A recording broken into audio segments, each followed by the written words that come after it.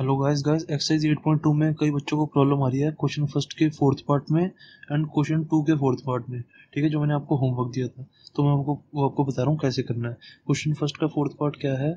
Sign 30 plus ten 45 minus cosec 60 upon में सेक 30 plus cos 60 plus cot 45। अब guys in questions में आपको problem इसलिए आ रही है क्योंकि इसमें ना डिवाइड में रूट आ जाएगा, मेरे को जहाँ तक लग रहा है। तो अब देखो मैं बताता हूँ। तो सबसे पहले इस क्वेश्चन में इन क्वेश्चन में क्या करना था, हमें बस सबकी वैल्यूज डालनी थी। साइन 30 की वैल्यू क्या होती है हमारे को 1/2 मेरे को पता है। ठीक है, टेन 45 की क्या होती है 1 माइनस कोसेक 60 की क्या होती है।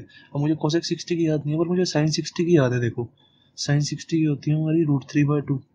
तो कोसेक 60 इसका उल्टा होता है, तो क्या हो जाएगी 2/√3।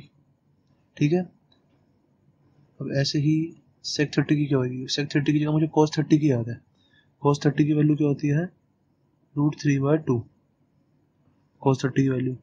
तो सेक 30 क्या हो जाएगा इसका उल्टा 2/√3 प्लस कॉस 60 क्या होता है 1/2 प्लस कॉट 45। टेन 45 1 होता है तो टेन का उल्टा 1 का उल्टा क्या होगा टेन 45। देखो टेन 45 हमारा 1 होता है तो टेन का उल्टा होता है कॉट, तो 1 का उल्टा तो 1 ही होगा 1/1। ठीक है, तो 1 आ गया यहाँ पे। तो अभी इसको क्या करूँगा, इसका एलसीएम ले लेता हूँ। ऊपर वाले का भी एलसीएम और नीचे वाले का भी एलसीएम ले लूंगा। ठीक है, ऊपर वाले का एलसीएम क्या आएगा 2 इंटू √3। ठीक है, 2 इंटू में √3 आया तो अब इसका एलसीएम लिया तो ऊपर क्या आ जाएगा 2 बटा यहाँ पे √3 प्लस 2√3 माइनस √3 क्या तो 2 इंटू 2 4। यहाँ पे एलसीएम ले रहा हूँ बस मैं। ठीक है, यहाँ भी 2√3 तो यहाँ क्या आ जाएगा √3 से √3 गया यहाँ 4 आ गया प्लस 2 यहाँ पे आ जाएगा √3 खाली प्लस 2√3। ठीक है गाइस, सिर्फ मैंने एलसीएम लिया और कुछ नहीं किया। ठीक है, एलसीएम तो आप सबको लेना आता ही होगा। तो अब यहाँ से देखो 2√3 से मैं 2√3 काट दूंगा, इससे ही कट जाएगा। क्यों कट जाएगा देखो मैंने आपको बताया था जब जैसे 2/3 हो प्लस 4/3 हो तो नीचे वाले से नीचे वाला कट जाता है। ठीक है, ऐसे ऊपर वाले से ऊपर वाला भी कट जाएगा। 2 1 जा 2 2 2 जा 4 तो क्या आ जाएगा आंसर 1/2। ठीक है, अब हमारा ऊपर वाले से ऊपर वाला तो ऐसा कुछ कट नहीं रहा तो मैंने सिर्फ नीचे वाले से नीचे वाला ही काटा यहाँ पे। ठीक है, यहाँ ऐसे जैसे नीचे वाले से नीचे वाला कट जाता है ऊपर वाले से ऊपर वाला कट जाता है। ठीक है, तो नीचे वाले से नीचे वाला काट दिया मैंने तो आंसर क्या आ गया √3 प्लस 2√3 कितना हुआ मेरा √3 को x मान लो। जैसे √3 को मैंने x मान लिया तो x प्लस 2x कितना हो गया 3x। तो अब x की जगह √3 लिख दो 3√3। ठीक है, √3 प्लस 2√3 3√3 माइनस 4 अपॉन में 4 प्लस √3 प्लस 2√3 3√3। ठीक है, ये आ गया मेरा। इस प्लस 4 को ना मैं इधर लिख देता हूँ, थोड़ा अच्छा लगेगा। अब देखो गाइस सबका यहाँ तक तो आंसर आ ही गया होगा। अब गाइस ये जो नीचे रूट आ गया ना, कभी हम डिनोमिनेटर में रूट नहीं लिखते। ठीक है, तो डिनोमिनेटर में से रूट हटाने के लिए हम रैशनलाइज करते हैं। अब इसको रैशनलाइज कैसे करेंगे, देखो इंटू यहाँ इंटू करेंगे फिर ये चीज़ ऐसी कैसे लिखेंगे √3 और यहाँ पे 4। ठीक है, तो 3√3 और यहाँ पे 4 नीचे वाली चीज़ ऐसे कैसे उतारेंगे, बस जो नीचे वाले का साइन है ना उससे उल्टा ऊपर यहाँ साइन आ जाएगा। ठीक है, दोनों साइड जो नीचे वाले का प्लस साइन है तो यहाँ दोनों साइड नेगेटिव आ जाएगा। तो ऐसे हम रूट करते हैं।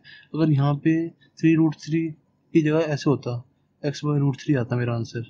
ठीक है, तो अब इसको मैं इसके भी डिनोमिनेटर में मैं रूट नहीं रख सकता तो इसको रैशनलाइज कैसे करूँगा, इसको रैशनलाइज बस मैं ऐसे ही कर देता √3/√3। इसका आंसर आया था x√3/3। ठीक है, √3 इंटू √3 3 होता है मेरा। ठीक है, तो इस अगर ऐसे होता मेरा तो मैं सिर्फ ऐसे ही करता, इसकी साइन नहीं बदलता। पर अब मेरा यहाँ पे +4 भी है तो यहाँ पे इसको माइनस करना पड़ेगा मुझे। ठीक है, अब देखो तो ये क्या हो गया 3√3 माइनस 4 इंटू में 3√3 माइनस 4 तो ये हो गया मेरा 3√3 माइनस 4 का होल स्क्वायर। ठीक है, अपॉन में क्या हो जाएगा ये, अब देखो अपॉन में मेरा फॉर्मूला बन रहा है 3√3 प्लस 4 3√3 माइनस 4।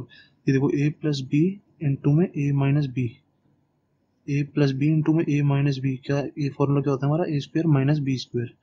ठीक है, तो a प्लस बी ये भी हमारे यही हो रहा है a plus B A minus B, ये a है ये b है ये b है ये भी b है तो a प्लस बी और a माइनस बी। तो क्या आ गया मेरा 3√3 का स्क्वायर माइनस 4 का स्क्वायर, ए स्क्वायर माइनस बी स्क्वायर, ये वाला फॉर्मूला लगा दिया मैंने। तो मैं इसको खोल के लिख दूंगा, क्या आ जाएगा ये 3√3 का स्क्वायर क्या आएगा, ये मैं फॉर्मूला लगा रहा हूँ वो वाला, ए स्क्वायर ए माइनस बी का होल स्क्वायर वाला, ए माइनस बी का होल स्क्वायर क्या आएगा, ए square plus B square minus 2ab, तो इज इक्वल टू क्या हो जाएगा 3√3 का स्क्वायर प्लस 4 का स्क्वायर माइनस 2 इंटू में 3√3 इंटू में बी कितना 4 अपॉन में ए स्क्वायर माइनस बी स्क्वायर, अब इसको खोल के लिखूँ तो क्या आ जाएगा 3 का स्क्वायर 9 और ये इंटू में √3 क्या हो जाएगा, √3 का स्क्वायर होगा ना, तो √3 इंटू में √3 3 होता है माइनस 16, 4 का स्क्वायर 16, ठीक है इतना आ गया मेरा। तो अब इसको मैं खोल दूंगा, अब मेरा आंसर आ गया, बस इसको खोल के मेरा आंसर आ गया, खत्म हो गया। 3 का स्क्वायर 9, √3 का स्क्वायर 3 प्लस 16 माइनस 4 2 8 8 24 अपॉन में 9 27 माइनस 16 11, तो कितना आंसर आ गया मेरा ये 27, 9 27 प्लस 16 कितना होता है, 27 प्लस 16 करके देख लो, 27 में 6 प्लस किया 33, 27 में 16 प्लस करना है ना, 27 में 16, 7 7 6 13 1 2 3 4, तो 43 माइनस 24√3 अपॉन में 11 आंसर, ठीक है दैट्स इट। फोर्थ पार्ट भी हो गया हमारा फिनिश। इस क्वेश्चन में आपको प्रॉब्लम आ रही थी तो मैंने करा दिया, ठीक है क्वेश्चन फर्स्ट का फोर्थ पार्ट आए।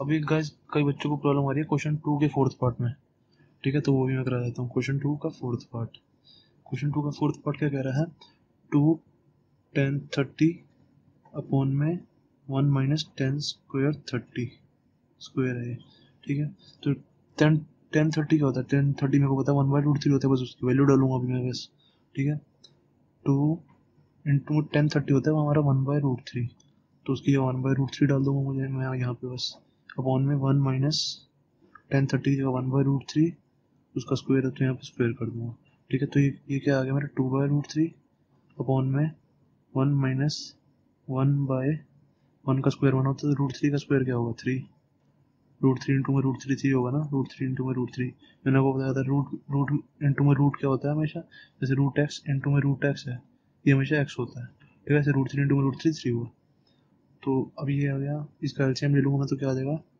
2/√3, ये नीचे वाले का एलसीएम ले लूंगा मैं अपॉन में 3 माइनस 1 एलसीएम लिया बस इज इक्वल टू, अब ऊपर वाला ऐसे का ऐसे ही लिखूंगा पहले अपॉन में 2/3, ठीक है इतना आ गया मेरा, तो ये 2 से 2 ऊपर वाले से ऊपर वाला काट दिया मैंने, ठीक है तो क्या आ गया, अब ये जो नीचे वाला 3 है ऊपर वाले यहाँ चला जाएगा, ठीक है मैंने आपको बताया था कि नीचे वाला ऊपर वाले से मल्टीप्लाई होता है, ठीक है जैसे ये होता है x/y अपॉन में m/n, ठीक है नीचे वाला ऊपर वाले से मल्टीप्लाई होता है और ये वाला इससे मल्टीप्लाई होता है, ठीक है तो x क्या होता है x इंटू में n अपॉन में m इंटू में y, ठीक है ये x है ये भी x है, ठीक है तो ये आंसर आता है, तो ऐसे ही मैं अब यहाँ पे ऊपर 2 कट गया तो यहाँ पे 1 होगा, 3 इंटू में 1